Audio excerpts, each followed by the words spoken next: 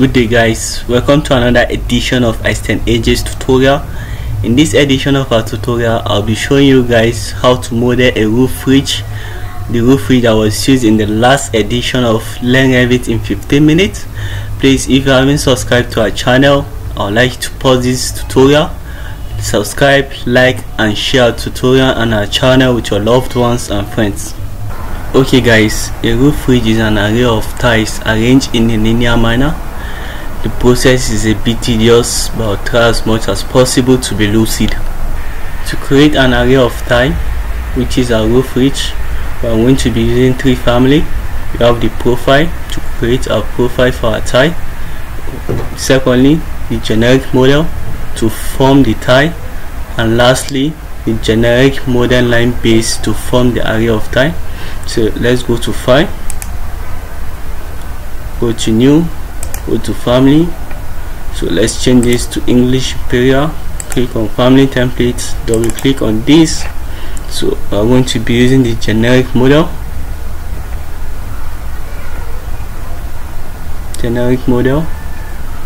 which is this. So click on it and click on open. So in this generic model, we have the extrusion, we have the blend, we have the swept blend, but we're not going to be using the extrusion law, nor the blend, because it's not going to give us any angular advantage over our tile. We won't be able to rotate it, but later we are going to be using the swept blend to form the tile.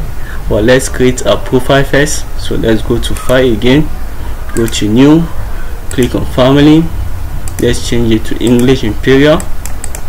So let's look for our profile. This is our profile, click on it and click on open. So in this profile, we'll be creating two profiles, profile 1 and profile 2. So let's start by changing our units to metric. I prefer using the metric. So press UN on your keyboard, this shows up, and change this to millimeter. Click on OK, and when you're done, click on OK. So after changing your units, so let's create an arc. So go to create, click on 9, pick your center end arc and click on the middle. So I'll be using 120 millimeter. So type in 120 millimeter on your keyboard and press enter. So you have, let's form the arc this way and this way. So let's offset our arc numerically. So go to offset icon, make sure it's in numeric, change this to 10 millimeter, this way, this way. So after offsetting it, let's close our loop. So go to create, click on 9, pick on this line. So always make sure your offset value is still 0. So let's go this way, top to bottom, this way. So after closing our loop, the next thing to do is to move the closed loop up. So let's highlight the loop, make sure that you didn't highlight this part and this other part. So go to your move, click on it and click on this part, move it upward, and you have a curve. So after moving it upward, the next thing to do is to save it as our profile 1. So press Ctrl S on your keyboard and you have this. So I've already created a folder for it on my desktop. So desktop, roof ridge, this is it. So type in roof profile 1, let's save it as profile 1. So type in profile 1 and click on save when you're through.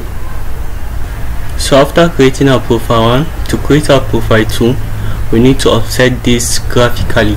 So go to offset, change this to graphical and untick this copy.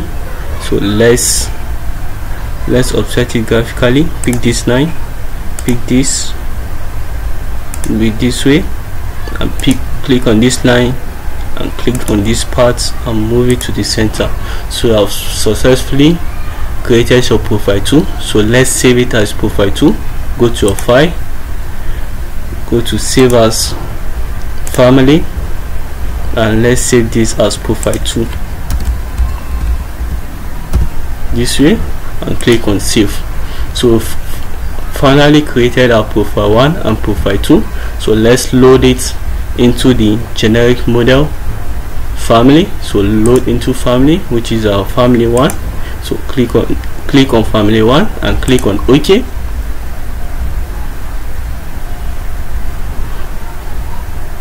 So let's load our second profile, which is our profile 1.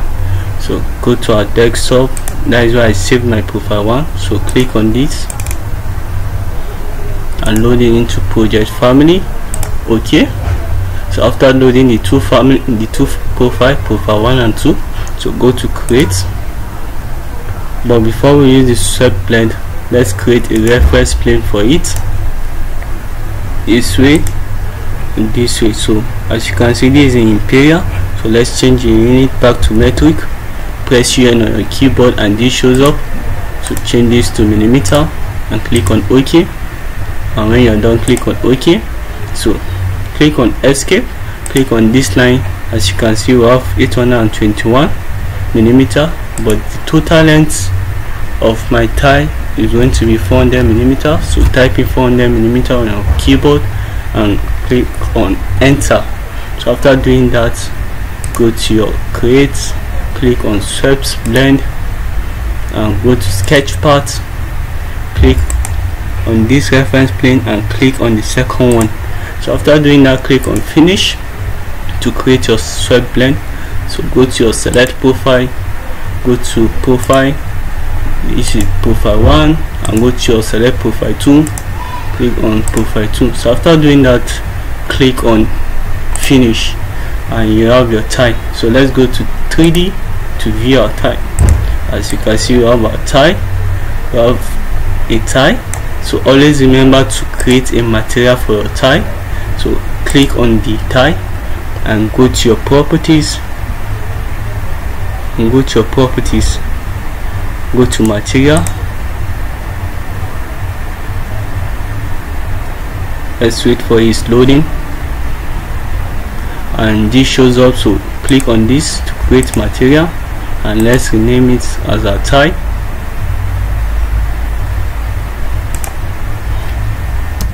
Circular ridge tie.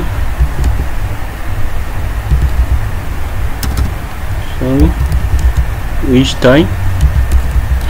So when you are done typing, click on apply and click on OK to apply your material. So after creating a material for a roof ridge, the next thing to do is to create an angular parameter for a roof ridge, which will help us to rotate our roof ridge. So to do that, go to profile 1, go to angle, click on this part, click on this part, new parameter. So let's name it as angle. When you are done, change this from type to instance and click on OK and click on OK when you are done. So go to profile 2. In profile 2, all you need to do is just select the angle, click on OK and click on apply. So let me show you guys how to rotate your roof ridge. So go to your family type, click on it. So let's change the angle from 0 probably to 50. After doing that, click on apply. As you can see, our roof ridge has been rotated. So click on OK.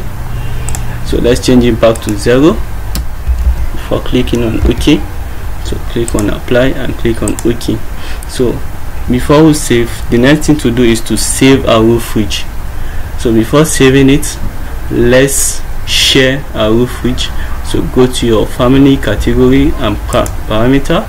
So click, let's look for share, click on share and click on OK.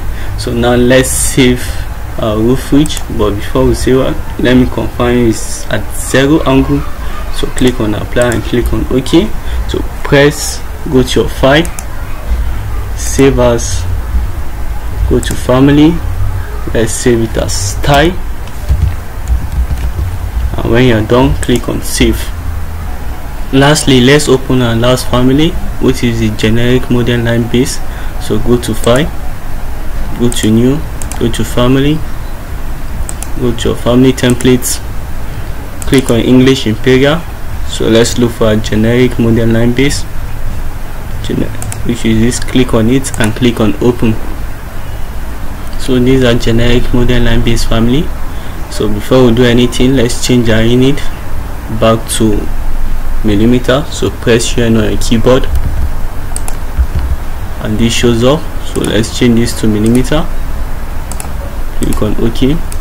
This square millimeter, OK. This to cubic millimeter, and lastly this to kilogram per cubic meter. Click on OK, and when you are done, click on OK. So we've changed it to metric. So the next thing to do is to load our tie into this family. So let's go to switch view, look for tie 3D view. So click on it and you have this. If this didn't show up in your own, so click on this small house, it will show up. So let's load it into our family 3, which is a generic model line base. So go to load into projects, click on family 3 and click on OK, and you have this. So let's place our tie on the line, place it on the line. After placing it on the line, click on escape twice. So go to align, go to align. So you go to align, click on align, click on your reference plane and click on the tie to align. After aligning it, make sure you lock it. So after locking it, the next thing to do is to array our tie. So click on the tie, go to array. Always make sure, take note of this, go to your move tool, change it from second to last. So after changing it from second to last, let's move this to this. So after moving it, click on escape and you have this. So go to your align icon, click on it again, click on this reference line and click on the tie, lock it. Always remember to lock it. The reason is that whenever you lock it, it will make the tie to move along with the reference line. So let me show you guys what I mean. So click on this, move it. Let's move this, click on the reference line, go to your move icon. So let's move it. As you can see, the tie followed the reference plane. So let me move it back. So always remember to align this. Don't forget to align this part too. So click on this and click on this, click on this, sorry, this and this, lock it this way, this and this, and lock it. So after locking the tie to the reference plane, the next step is to create two parameters. The first one is for the number of tie. So let's create it. So click on escape twice, click on the line. So after clicking on the line, click on the tie. So click on the line. So go to your label, add parameter. So let's name it as A. So change this from type to instance. So after changing it from type to instance, click on OK. So this A is for the number of tie. So the next parameter is going to be the length of the overlapping tie. So let's go to our family type, click on it, let's new parameter, let's name it as B, change this to instance and click on OK. So we'll be doing a little calculation here.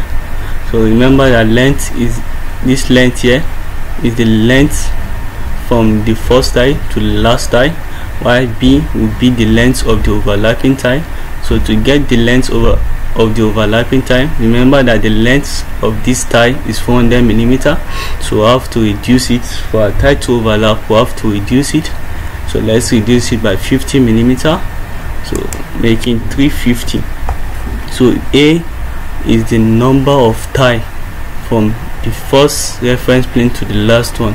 So let's do the calculation. So type in length divided by B. When you are through, click on apply and click on OK. As you can see, we have formed an array of tie, which is our roof ridge, which is our roof width. So let's check if our process is correct. So click on this reference plane, go to move, click on it and move it. So our process is correct. As far as our reference plane, as far as we move our reference plane, our tile will keep increasing. So let's go to 3D view to view our roof ridge. So guys, we have our roof ridge.